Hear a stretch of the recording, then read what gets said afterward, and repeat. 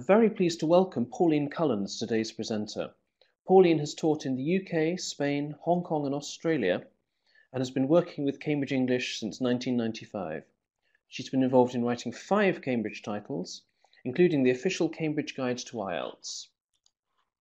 Over to you, Pauline. Good morning or good evening, everyone, and welcome to our webinar. And it's called How to Improve Your Students' IELTS Score. Before we started, you were asked some poll questions, and they each refer to the 4 different papers in the IELTS test, so I'll deal with these as we cover each skill. I'm going to begin by talking about your approach to IELTS, both from the learning and the teaching point of view. Then we'll look at each of the 4 macro skills separately, so that's reading, listening, writing and speaking. And with each skill, I'll be talking about the skills you need to practice, how to approach test materials with students of bands 4 and 5, and how to exploit those test materials and use them as teaching tools. I'll also be referring to our latest title, the Cambridge Official Guide to IELTS. The book is a very comprehensive guide to the IELTS test, and it's in 2 separate parts. The first half is a skills section, which outlines and explains the different skills you need to master for the IELTS test. And this is followed by a practice test section with 8 practice tests. And my role on this book was writing the skills section. So let's start by asking this question. How do you see the IELTS test?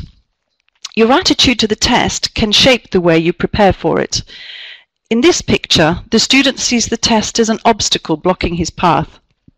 And the problem with seeing the test that way is that preparation generally involves looking for ways around the obstacle or looking for shortcuts. For example, you might look for patterns or ways to try and guess answers, or try to learn writing task answers off by heart to use in the test. Not only will this give you a lower score in the test, but it also wastes valuable learning time. Another problem with this image is that the whole focus is only on the test itself and not on language learning. And that's not desirable either for the language classroom or in terms of making progress in your language learning. Here are some common strategies that people use to try to get a higher score. Students often plan to do lots of practice tests. I know one student whose approach was to keep taking the test over and over, and he was quite disappointed when he kept getting the same score. Teachers who are new to IELTS might decide to prepare their class by giving them practice tests and going over the answers. But as you can see from this next slide, these are all unhelpful strategies when it comes to improving your IELTS score. Looking for patterns or shortcuts and only focusing on tests means that you go around in circles and essentially just stay in the same place.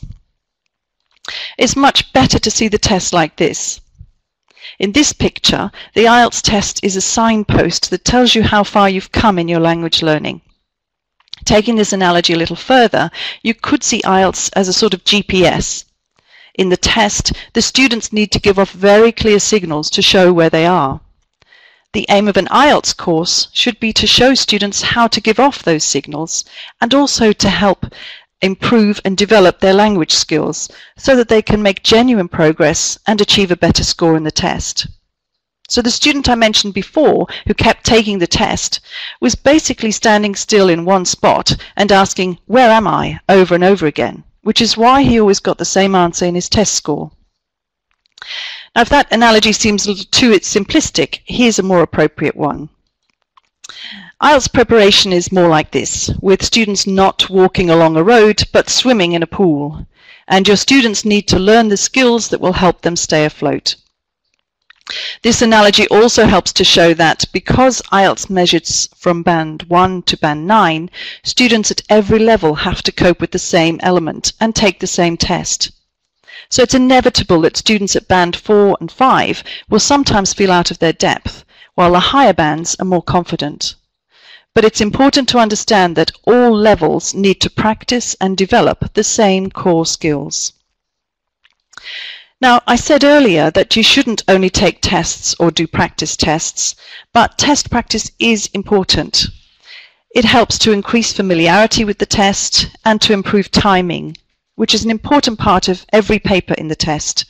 And both of these together help build confidence. And these are the main reasons to do test practice, not as a language learning tool.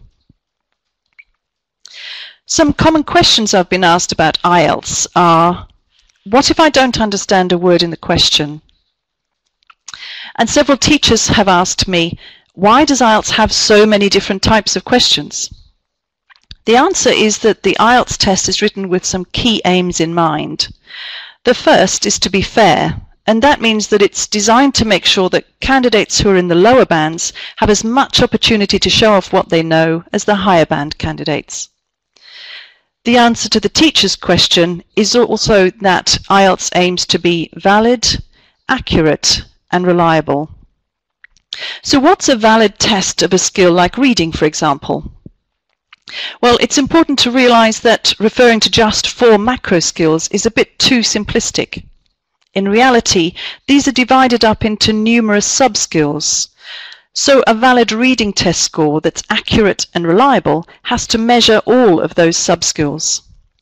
A valid test also has to take into account the purpose of the test. With the academic module, the test scores are often used as a gateway to university study, so the skills being tested need to reflect those that are relevant to academic study. The different questions also have an impact on the classroom, and you can imagine that a test with a variety of question types that require a range of reading sub-skills will have a much more positive washback effect on the classroom than a test with only multiple choice questions, for example. Okay, so let's look at reading skills. What specific reading skills do students need to develop in order to achieve a high score in the test? This was the approach that I took when writing the skills section of the book.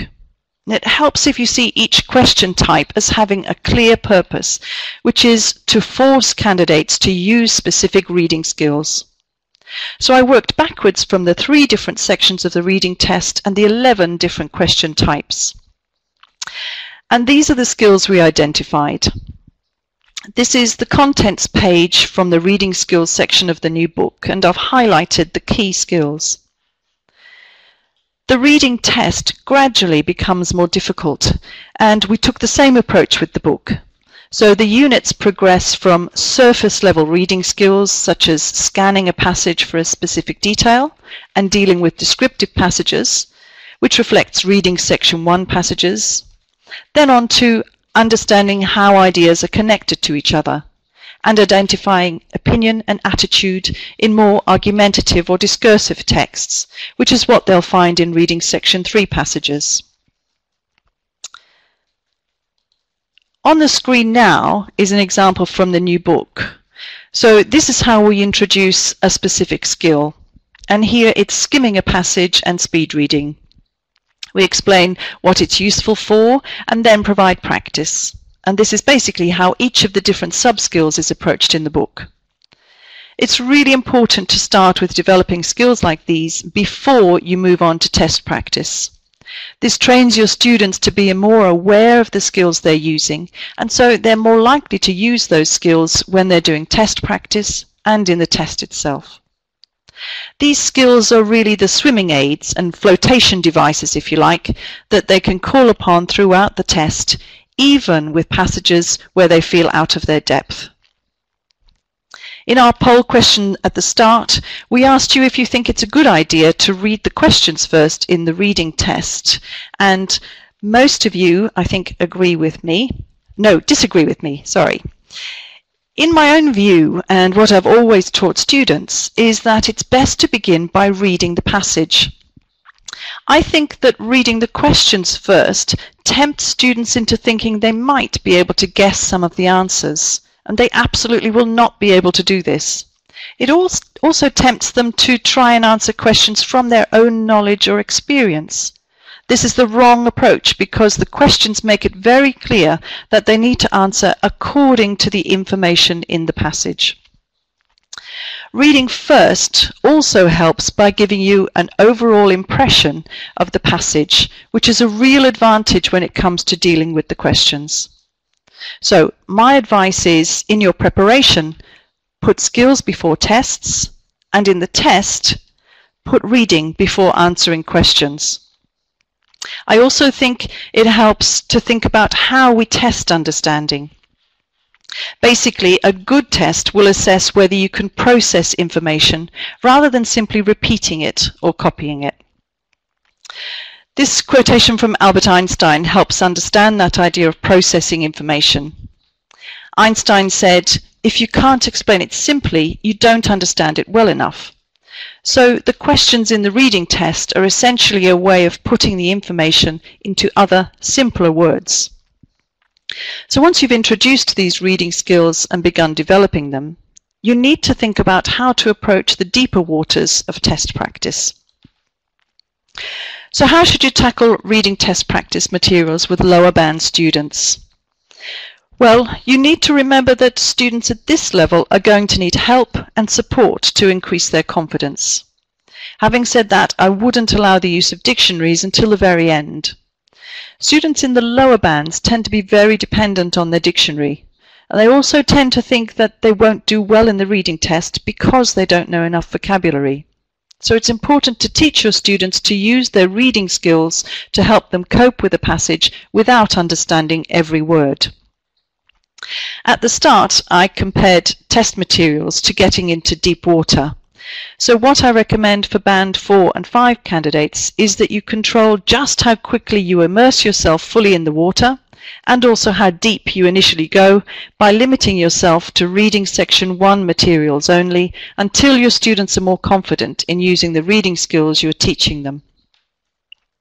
You can also guide them through the reading stage with what I've called guided reading, and I'll explain that in a moment.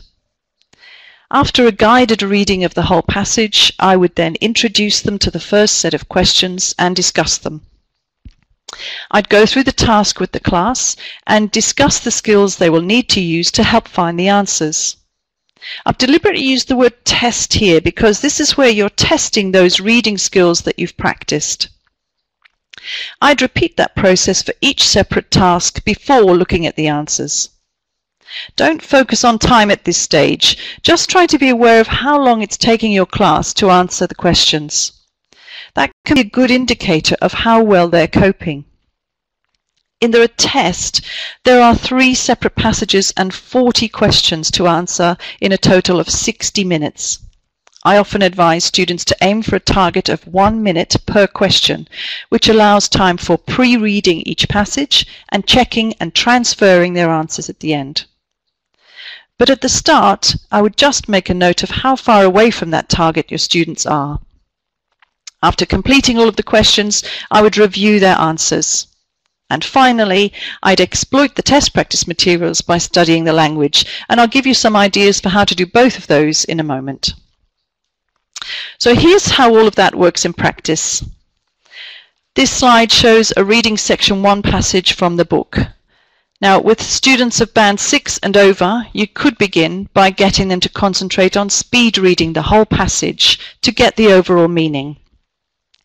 But with lower bands, especially initially, I think it's better to build up a gradual picture by revealing the text paragraph by paragraph, like this. And this is what I mean by guided reading.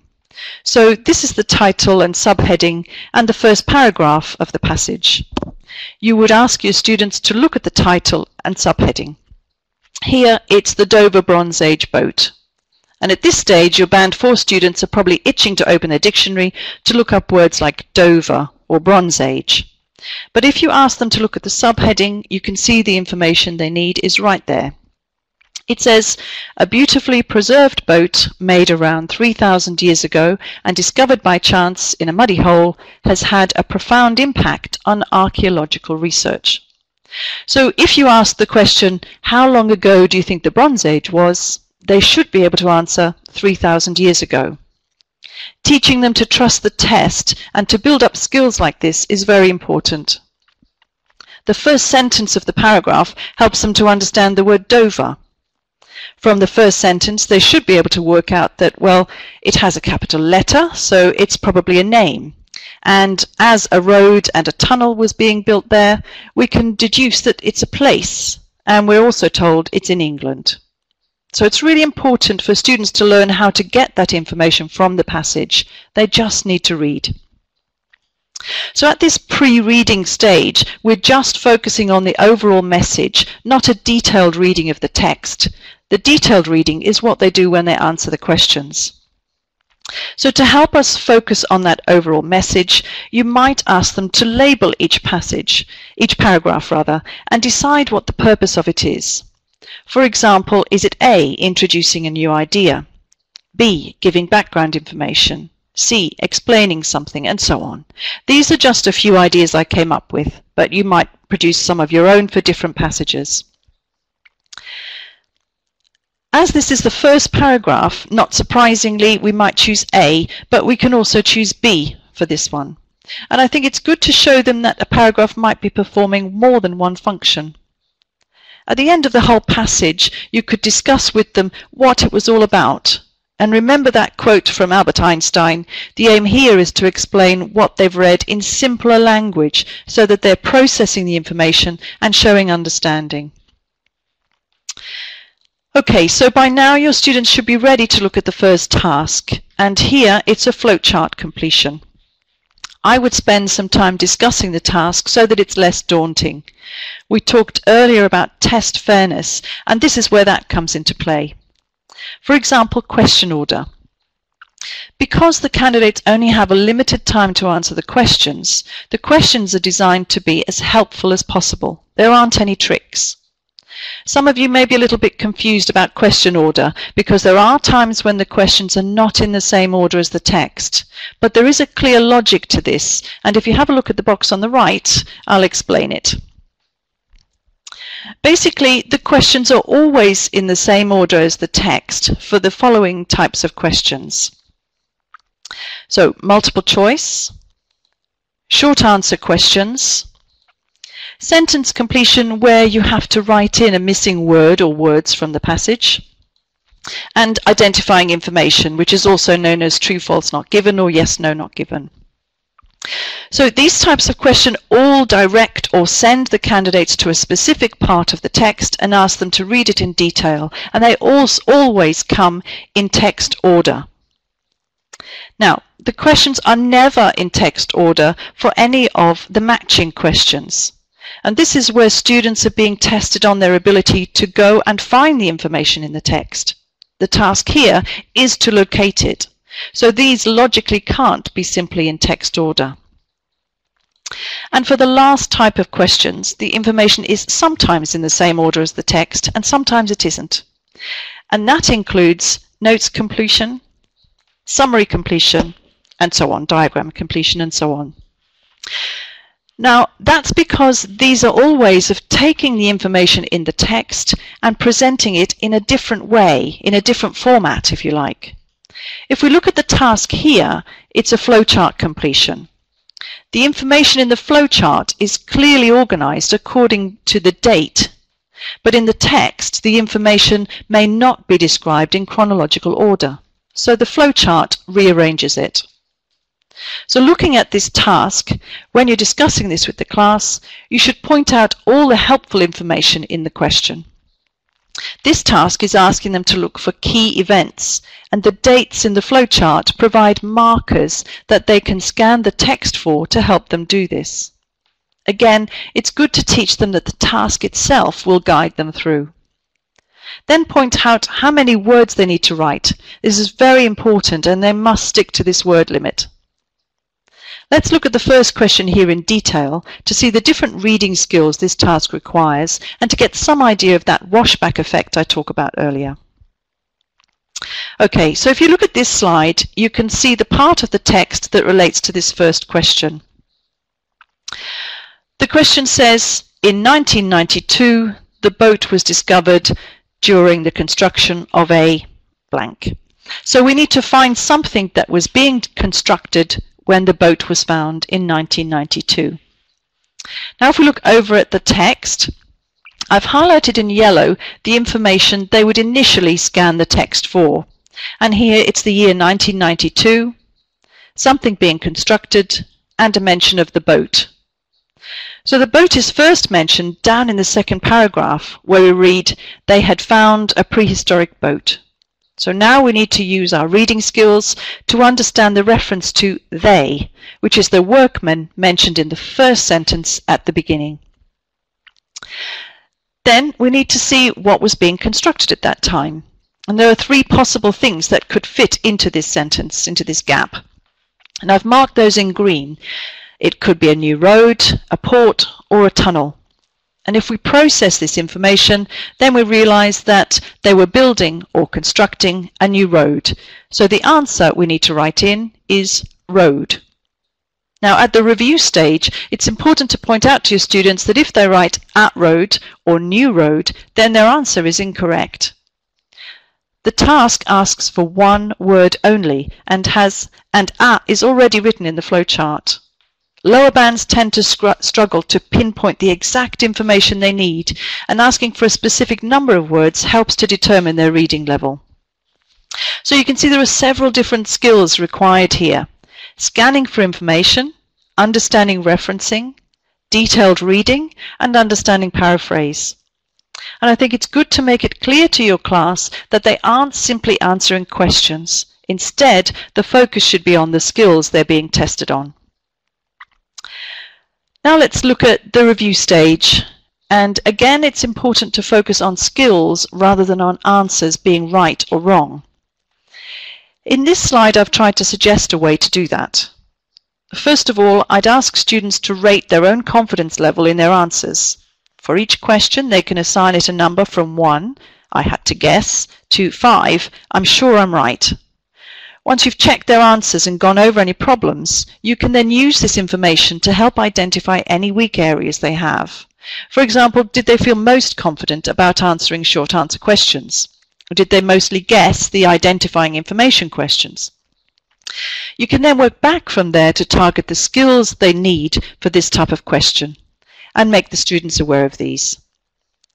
I'd suggest that if they're guessing a large number of Section 1 questions, then they're not ready to move on to Section 2 level reading passages. Okay, as I said earlier, test practice materials can be great teaching resources, and they can be exploited in several different ways. This can be done either after the test practice or at a later date, or with a class that's a very low level, you could do this before the test practice. Just don't be afraid to revisit materials. Exploiting the materials this way can also train your students to notice the way that ideas are connected and can have a positive washback effect on their own writing. For example, here I've focused on the vocabulary in the first paragraph. It's often best to do this for just a section of the text at a time to make it more effective, because overloading lower level students can interfere with the amount of information they're able to take in. I also find that doing exercises like this helps to jog the students' memory at a later stage. So if they are asking what the word archaeology means a few weeks later, you can say something like, do you remember when we looked at the vocabulary in the Dover boat passage? And associating words with a specific context or activity can really help in recalling them. You could also focus on things like referencing in the text, as I've done here in this slide. You could ask questions like, what does which refer back to? And again, this can help with both their reading and their own writing skills. Here I've focused on aspects of grammar, and here on synonyms. Synonyms are really important because paraphrase and synonyms are how we use different words to explain the same idea, and they're crucial to how we demonstrate understanding. So now let's move on to look at listening skills. So what skills should you practice? Well, again, these are the skills I identified from the different tasks and questions in the test, and I used these as the framework for each of the units in the listening skills section of the book. Again, you can see that we begin with simpler skills like identifying and writing numbers, and move on to more complex skills such as identifying attitudes and opinions. So these are the skills that your students will be tested on, and that they need to develop, practice and master to do well in the test itself. Again, it's important to keep the focus on skills rather than on simply answering questions. In the official guide, I tried to do this by focusing on the language being used to convey different types of information. This example here focuses on the language used to describe a place or a location. And I've tried to show how this would work in any of the 4 different sections of the test to show how the language level progresses through the test. So the first extract is from section 1, then section 2, 3, and finally section 4. In this example, the focus is on sections 1 and 3 only, where the students have to follow a conversation. This is quite a different skill to following a talk, and it's important to focus on what's involved in doing that and give plenty of practice. In the listening test, it's really important to teach your students to actively listen. It isn't a passive activity. And it's a good idea to include some techniques to train your students how to do this. Here are some things I found helpful in the past. Firstly, for this type of activity, it's best to limit yourself to quite short extracts. This helps you to work on or develop recall. And some of the activities you can then do are to listen and repeat. This helps with focus and helps students to pay close attention to what they're listening to. You can then move on to asking them to listen and then explain, which helps to test their understanding. And finally, they could listen and write what they hear, which helps with focus and taking notes. So these are just some ideas to help improve active listening. Okay, so how should you approach test practice? Well, with band 4 or 5 students, I would only tackle sections 1 and 2 at the start to build up their confidence and to help establish and develop their listening skills. But unlike the reading test, you should begin by studying the questions. In the test, the candidates are given time to do this, and it's important for students to learn how to make the most of this time. Studying the questions is not about trying to answer them before they listen, though, and you really must stress that. It helps them to get ready to listen and to predict the topic. This is really important as they only get to listen once to each part of the test. Once you've done that, I would then let them listen and complete the task. This could be done task by task to break it up for classes at the lower level. After you've completed all the tasks, I would then review the answers. And finally, I'd exploit the materials by using the tape script to study the language. So let's look at how this would all work. This is a listening section 3 task from the book. And as we said, the first approach should be to study the questions. And it's a good idea to get them to underline the important information they need to be listening for. Talking again just for a moment about test fairness, the listening test questions guide the candidates through the listening. So the questions will always follow the same order as the information in the recording. This is very important as the recording is only heard once. There is no need to listen again or to backtrack. Here I've highlighted the key words in the questions to show how the questions help and how you can use them both to predict the topic and to follow the recording. So looking at this one, we can predict that the speakers will discuss a computer system. They'll talk about a problem with the system. Then they'll talk about a timetabling problem. One of them will suggest a way to solve the problem. The same person will also talk about a new system, and then they'll talk about the existing system. With band 4 students, I would discuss each task this way before listening, so that you're training them to use the questions. You can see that the questions are designed to guide the students through the conversation. The test only comes from being able to process and follow the information in the recording, where, just like with the reading test, different words will be used to those in the questions. So when it comes to reviewing the answers, I would again use this as an opportunity to focus on skills and identify weak areas. So begin by asking the students to rate their confidence level. Then check their answers and discuss any problems. Self-study students can use the tape script to help them do this. And again, use this information to build up a picture of weak areas. Are your students mainly guessing when it comes to map completion tasks, for example, or when they're asked to select answers from a list of 6 or 7 options?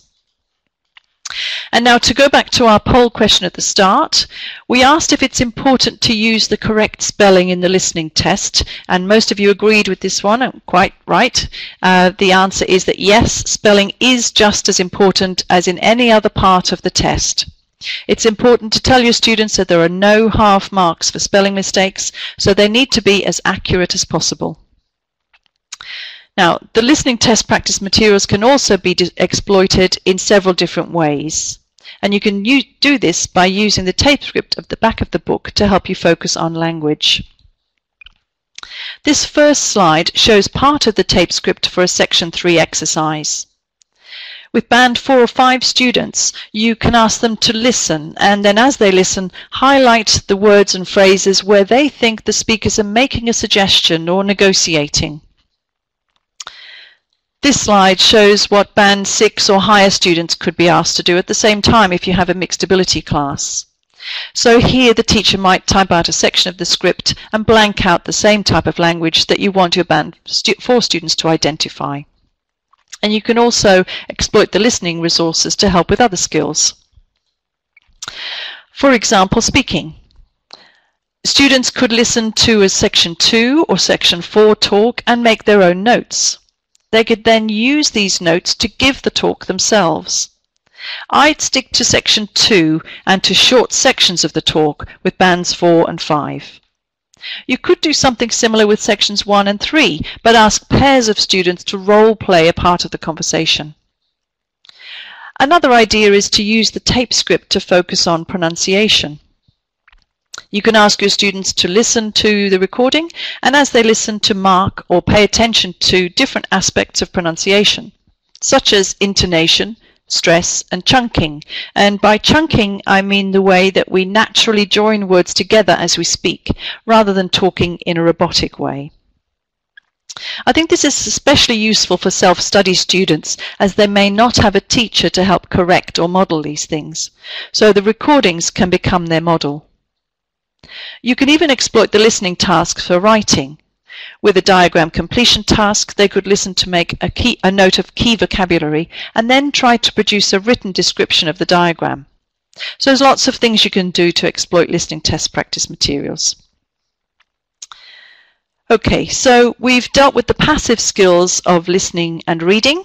Now let's look at the active skills, where your students have to produce language rather than simply react to the language they're presented with. So first, writing skills. And again, here are the skills we identified in the writing section of the test. Some of these are based on the specific writing tasks that the students need to complete, such as comparing and contrasting data, describing a map, or planning an essay. Other skills were identified by referring to the criteria used to assess the writing test. So, for example, linking ideas, avoiding repetition, developing your ideas clearly, and so on. At the lower levels, it's important to begin with controlled practice, but this usually limits the practice to vocabulary and grammar. Free practice is also necessary, and that's when the gaps in their knowledge become apparent and when they practice writing coherently and at length. The new book shows you ways to work on these areas. Until your students are ready to take on a whole essay question, it's a good idea to begin by focusing on individual paragraphs. And we've given help with that in Units 6, 7 and 8, where the students are gradually guided through the writing of a complete essay.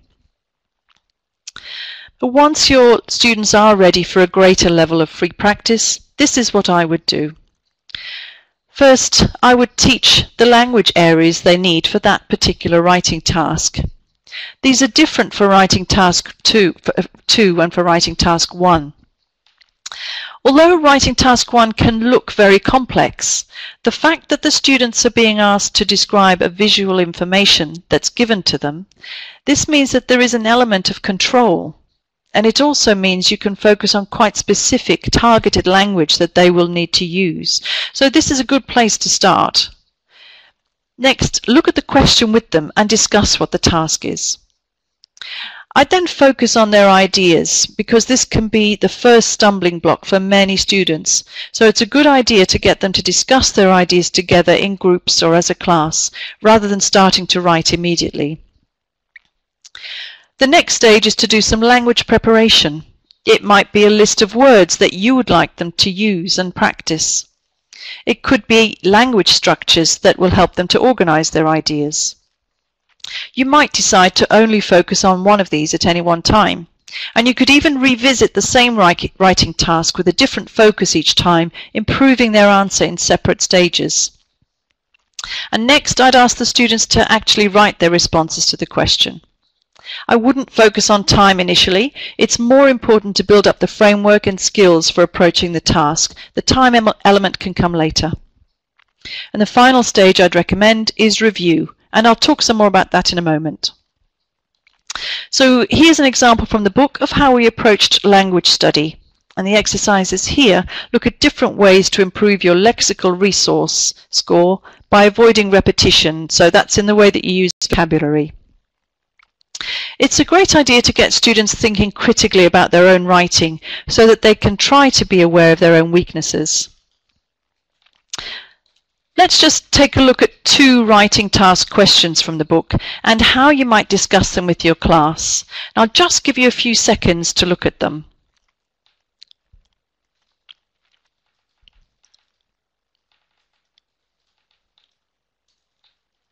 I imagine that your attention went straight to these areas here and here.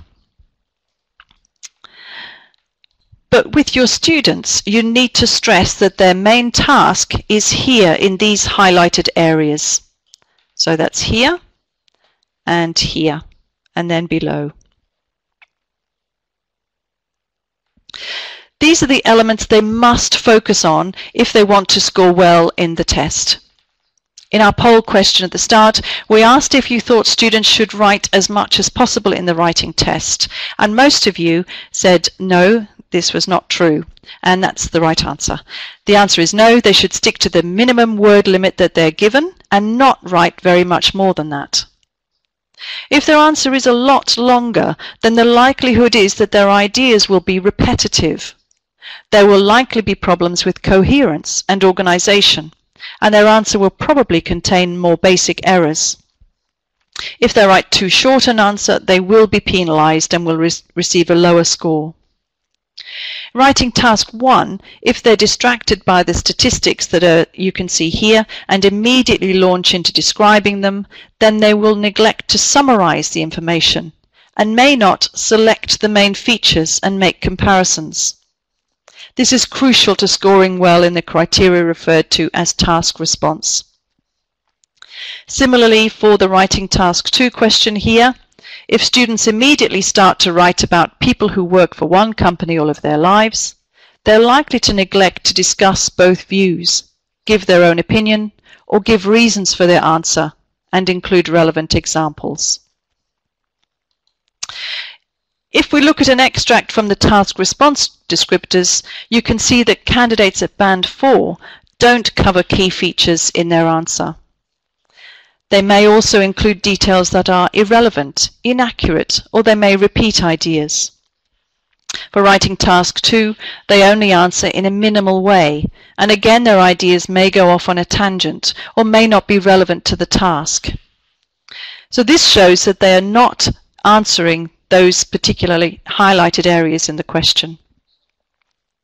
We're also told that for writing task 2, they often don't support their ideas with relevant examples or give reasons for their answer.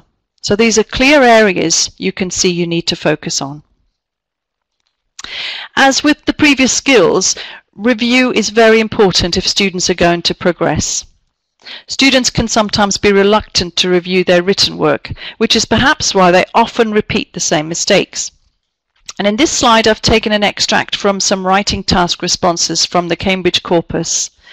The first is an example from a Band 4 candidate, and the second is from a Band 6 candidate. As you can see, they both make the same error. The Band 4 candidate has used one plural noun correctly, computers, but then incorrectly uses the singular of bank and supermarket. The Band 6 candidate correctly uses the plural for computers, students, and studies, but then at the end of the sentence incorrectly uses the singular computer. So what we call basic errors can occur even at Band 6. Of course, there are other issues with the Band 4 response that make it a Band 4, such as spelling, coherence, punctuation, and so on. But basic errors like this could interfere with a Band 6 candidate who wants to achieve a Band 7, especially if these errors are more than just a slip and unnoticeable throughout their writing. The only real way to combat this is to review and deliberately practice weak areas or mistakes that are being repeatedly made. So finally, let's look at ways to exploit the writing test materials.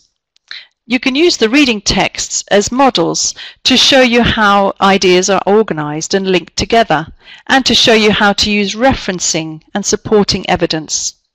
You can use the listening resources, as we've already seen, by writing a description of the diagrams. And you can use the ideas in the writing task 2 questions to practice for your speaking part 3 by discussing the ideas first. So finally, let's look at speaking skills. And these are the specific skill areas we identified for the speaking test.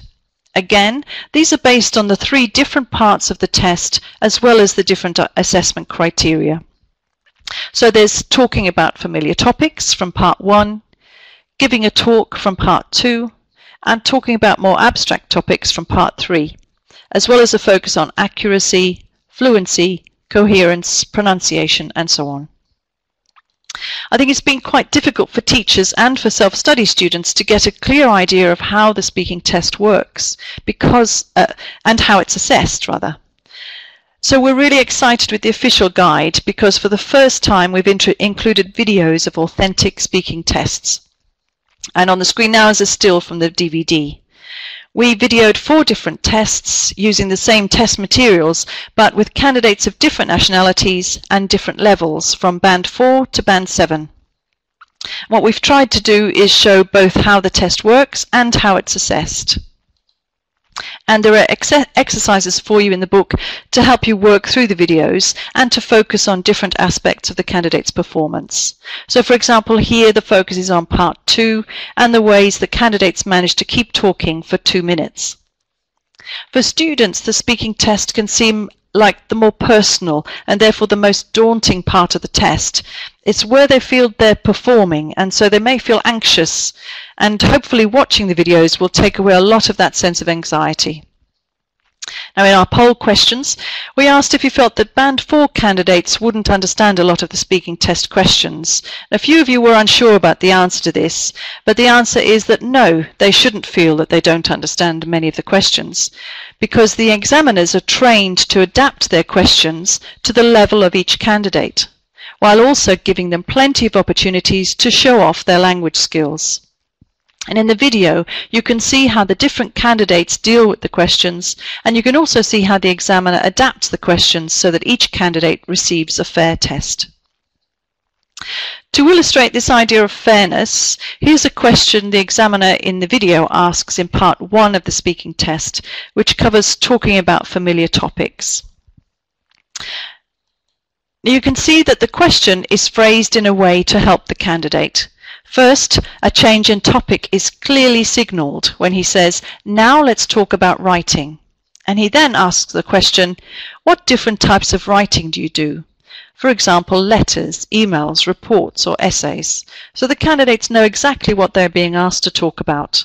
The test is on the language that they produce in response. So how should you handle speaking test practice?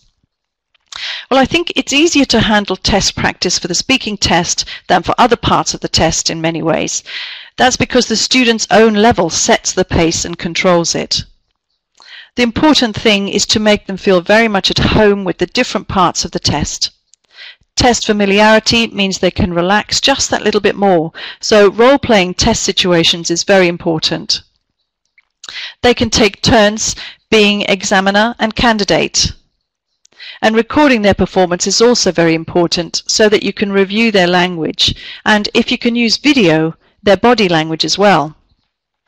One piece of feedback that I don't think is very helpful for students is in telling them that they need to be more confident.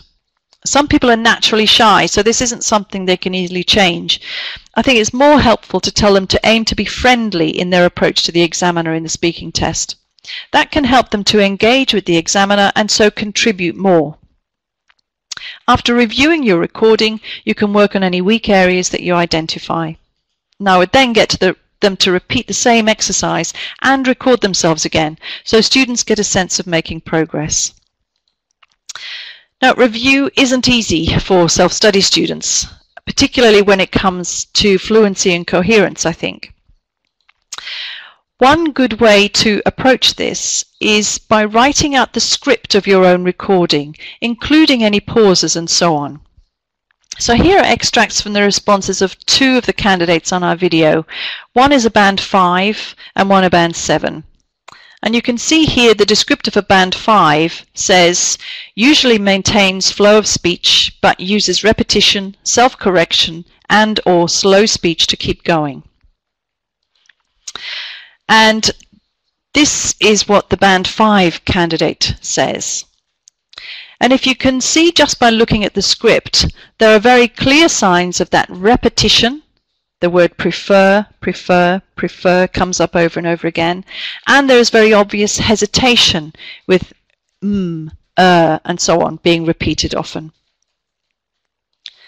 With the band 7, we're told they can speak at length without noticeable effort or loss of coherence. And the band 7 candidate in the video has this in response to a question. And you can see there is a lot less repetition and less hesitation, and they're able to talk with greater ease, as the descriptor says. So writing your own script out in this way can be a good way of making fluency and coherence more obvious to your students. And it's also a good way of measuring progress in this area if you repeat the same recording at a later date. In terms of review and deliberate practice for the speaking test, here are some key aspects you need to focus on. So, pronunciation, and that includes individual sounds, word stress, sentence stress, intonation, and the chunking that we referred to earlier. In terms of grammar and vocabulary, it's a good idea to see if there is a link to the same mistakes being made in their writing. You could also encourage them to actively use the vocabulary that they're learning in class. With fluency and coherence, again, it's a good idea to record yourself, but also to practice often, and again check if there is a link to the coherence problems in their writing. Okay, so that's all of the skills covered, so I'll finish by summarizing the tips for preparing for the test. So our helpful strategies are to have the right attitude, to trust the test, to study language skills and to do practice tests. Also to review your answers, identify weak skill areas, deliberately practice and exploit test materials. The most important points there, I think, are to identify weak skill areas and to deliberately practice. And on the day of the test, I think that you should aim to be prepared, relaxed, focused, and friendly. And finally, I think it's really important to get your students reading widely outside of the classroom, and this helps to develop their skills and also gives them ideas to talk about in their writing and speaking test. And I recommend articles that are freely available through my Twitter and Facebook accounts and in a magazine that I have on Flipboard called IELTS Weekly. Okay, thanks everyone for listening, and I hope you found the information useful and enjoy the new book. I'd really like to thank Alistair Horn for all his help putting this webinar together and making it look so smooth and professional. And now I'll hand back over to Alistair. Okay, thanks very much, Pauline. Now we've got a lot of questions come in already. People really engaged by that, really interested. So the first question I'll ask, from the early ones we had, which is from Lawrence Goldman, who's very interested in skimming and scanning and wondered whether you had any advice on where to find advice on teaching skimming and scanning beyond the official guide? We also have other texts that we've written in the past. Two of my texts are focus on vocabulary, and in the advanced vocab for IELTS, at the back of the book there are 4 units devoted to building skills, and one of those specifically works on reading skills. So I think that's a good place to start. But I will look out for some other texts, and maybe I can recommend some if I find some good ones for that. Okay, thank you. Got a question from Romany Jenkins, who says, how can we help students to deal with fatigue during listening? I've had students say they switch off halfway through. I think that's an important point, and the points I raised about training them to actively listen for short bursts of time is a good one, but it's something that we do specifically think about in the writing of the questions. So use the questions as a signpost to help them to concentrate and to stay focused. That's a really important thing that they can do. If they lose track, they should always be focusing down on those questions and on the question paper. I used to invigilate listening tests for other exams, other Cambridge exams, and I was often struck by how many candidates would sit there staring at the ceiling rather than at the question paper. It doesn't help to focus, I think, if you're staring around at the ceiling. If they focus all their attention on the question paper, they won't become distracted, or their mind won't start to wander. So the question paper is always where their focus should be. Okay, thank you. A question now from Salou de Souza. So it says, Pauline, it's been suggested about doing a sort of division of labour in a training session with one expert on listening, one on speaking, another for reading, and another for writing. Do you find that works in a training session?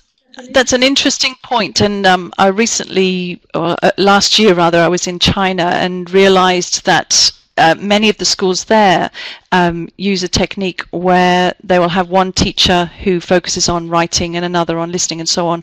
I think you miss an opportunity if you do that, because there is overlap with skills, as I said in some of the points I made. For example, there is a link to writing mistakes and speaking mistakes, and so while on the one hand you can really hone in on one skill, I think that for me I would prefer to be looking at several different skills, and that can also mean that you're getting a more interesting lesson in a way, because you can cover different skills within one session, which I think is a bit more interesting.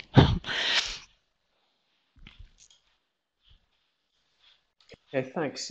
Question now from Hannah Krasilnik, who asks, do you have any suggestions on how to develop active listening skills? Apart from the ones that I mentioned, I don't really have any others. I do think that it's important to set some time aside. Some teachers might go into a listening lesson and just immediately get into listening, whereas I think there is a benefit in getting students to do a sort of listening exercises, warm-up exercises like the ones I mentioned earlier. So your lesson might start with a lesson listening that you did from your previous lesson, just taking snatches of it and getting them to just listen and repeat and listen and write and so on, or listen and explain, just in short bursts, so that they're doing it as a warm-up activity, if you like, before they actually start to listen. It might also help for them to be aware of what helps them. Some people prefer to keep writing as they listen. Others, need to focus on the reading questions and so on. They really need to find what's going to help each individual, I think. Thank you. A question now from Olga Benici, but also from a few others, about whether you've got any particular tips for achieving band 8 and even 9, because many candidates are aiming for that level, particularly those who are applying for masters. Yeah, it's most of the questions I get are about how to achieve band 7, and I do think that there is people do think it's quite difficult to reach those higher levels. It's really all about developing your English skills and focusing very much on what's being measured, so which skills are being measured, especially in the writing tasks. I think people are often just not concentrating enough on making sure they have fully answered the question, and concentrating on those basic errors. The difference between a band 7 and a band 8 can be about making sure you're not you haven't got slips and so on that are noticeable within your writing. So that level of accuracy is really what we're looking for up at band 8, as well as being able to showcase all of the vocabulary that you do have and your grammatical structures and so on. We've got time for one more question, but don't worry if your question hasn't been answered, because I'm about to tell you something exciting about another opportunity to answer those. But final question from Christopher Copeland. My problem is that my pupils find it very difficult to think of ideas, especially for task 2. How do I help them to think outside the box? So is this for writing task 2, I'm assuming? I did mention at the very end there, I think reading widely is something you should really encourage your students to do. And I did mention that I often recommend through my Twitter and Facebook page, if I find an article that I think is useful, then I do recommend it. And it's the kind of thing they can then read, as they're traveling to or from school or work, and that kind of thing can be very useful within a speaking test. I suggest that they practice saying things like, that's an interesting topic, I read an article which said, and so on, and so they can refer back to things then that they've read, because I agree that having an idea to talk about is a stumbling block for some, unless they really practice doing that all of the time and read widely. Hey, thank you very much, Pauline. That's been absolutely fascinating. We have so many questions coming in, but I'm afraid that's all we've got time for. But don't panic, everybody, because we've got some more webinars coming up for you with Pauline. We're running 2 special question and answer sessions with Pauline on the IELTS writing paper on February the 4th at 4 p.m. UK time, and again on the 5th at 9 a.m., so 9 o'clock in the morning.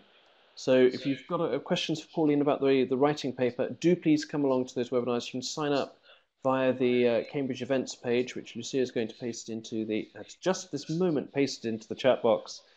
And don't forget also that next week at the usual time of 3 o'clock UK time, Ben Goldstein will be talking about discovering video, the role of visual stimulus in the secondary classroom. Then the week after that, on the 10th, Lynn Durrant will join us for a talk on creating a stimulating classroom for very young learners. And you can sign up for all of those webinars on our events page. So thank you very much, everybody, for attending. Thank you particularly, Pauline, for being absolutely fascinating. Lots of answers and lots of... It's my pleasure. See you again next week. Yes, thanks, Alistair. Thank you, everyone. Thanks, everybody.